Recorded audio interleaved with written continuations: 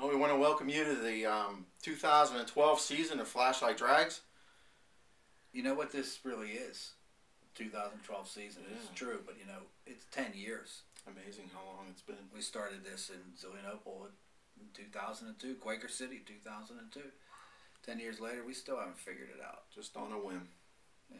So this year we're back at Waynesburg. We're not chasing windmills and going up to Quaker City this year. We're not going to Sunset. Try as we will, those things just didn't work out for us. But this year we're down in Waynesburg, and they're happy to have us. That's what I like about going back to Waynesburg. Welcoming with open arms again. Green County folks, if you haven't been there with us at the Flashlight Drags, the people from Green County are just they couldn't be nicer to us.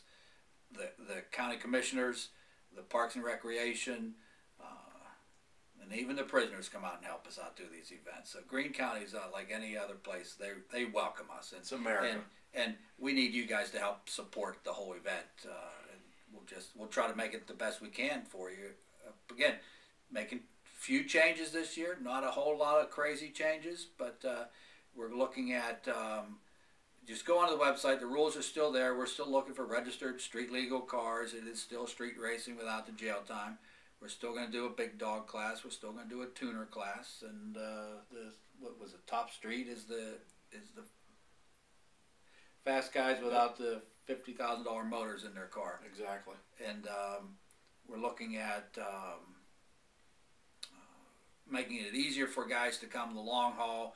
Trailers, there are places to park your trailer. We don't really want to get into this guy drove his trailer, I drove my car. I drove my car 7 miles and he trailered his 70 miles. He should have driven. Yeah. We want you guys to understand that the people trailer their cars for different reasons. But if it's a matter of if they're street legal or not, we'll send you down to the 7-Eleven and have you come back with a milkshake or something for us to prove that you're a street car. You know, yeah, we've done it before. I was going to say, you know what, I'm trailering my car this year.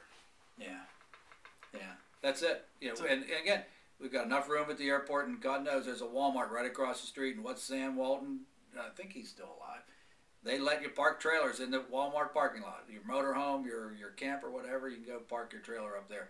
There were plenty of trailers up there last year. I went up to get some change for one of the gates, and there were about half dozen trailers parked up there.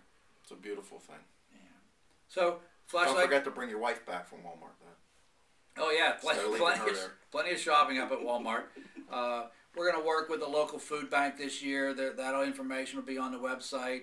We're going to have trying to have a children's area so you can bring your kids out, and they're going to be all hopped up on the Nutty Barbarians cotton candy, and now we can go send them into a space bouncer and they can bounce the rest of the afternoon away. So we're trying to make a vendor midway for folks. There will be people from the local antique shops, and the artists and craftsmen from the area are going to come out and support us. And we're just really kind of getting our roots into Waynesburg. And just send us ideas. Send us something you'd like to see. Yeah. How about... and we know you're up against higher gas prices again this year, but... Yeah. You know, we're going to make it better for you. We have... in a lot of different ways. Yeah, we're looking at... We're keeping the costs the same. Our costs continue to rise. Insurance is just absolutely crazy. And the porta-johns, they're very expensive. So use them and enjoy them. But we have to do...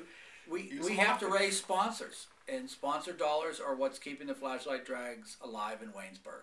We're also going to do an event program this year. We're playing around with kind of tickling the edges of a magazine to come out, and we're going to have some really cool stories in these event programs. We have advertising, certainly, which will support it, but we're going after the guy that's been building the car in his 2-car garage or his 1-car garage, and has something to be really proud of. Absolutely. Turk's a grassroots builder. Of some acclaim, I might add. He's had cars featured in Hot Rod magazine, and the one he's going to bring out to we're going to see that this year at Waynesburg, is 32 Ford Roadster pickup truck that is a little over the top. It's a little over the top, as only Turk can do it. So come out and see us. We welcome feedback. That we're going to stick this on YouTube under Flashlight Drags page, and it'll be on our website. So we just wanted to kind of reach out to you and say we're getting ready to go. We're a little bit more than 6 weeks away. Insurance is in the works right now. The application's been filed. Greene County's approved it. Sponsors are excited about it in Waynesburg and in Greene County. And new lights are being built for the event. Yeah. Win-lose light, the starting light. Good changes. Good for the racer. Even better for the spectator. So bring your family. It is a spectator sport. Yeah, you see these cars going down the highway all the time, and you wonder if they really do run. Come on. Witness it for yourself. Yeah. It's an awesome thing. Yeah, it is. It is.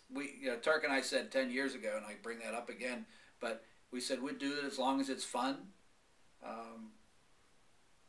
Still fun. We still love to see the excitement in somebody's face when he pulls into that lot and says, I've been working on this for 3 years, and I'm glad you guys are still here. So there are a lot of cars that are still being built for the Flashlight Drags. Come on, see them. You'll have a good time. It's worth a good Sunday afternoon. It's the best bang for your buck.